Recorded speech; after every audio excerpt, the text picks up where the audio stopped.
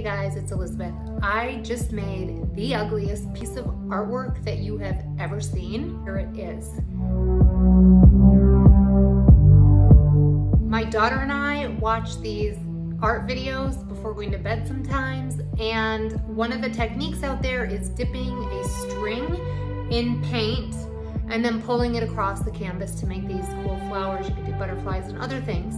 And so I wanted to practice it before doing it with her, and it was a complete fail. Oh my God, it was so ugly. So I scraped all of that paint off of my canvas and painted the canvas black, and then took the leftover paint from the cup and the leftover paint that I had scraped off and layered it in a cup, and then put the cup on the canvas, stuck a needle in the cup to let the paint just flow off, and it turned into the most gorgeous piece. So this is my lesson today on transformation.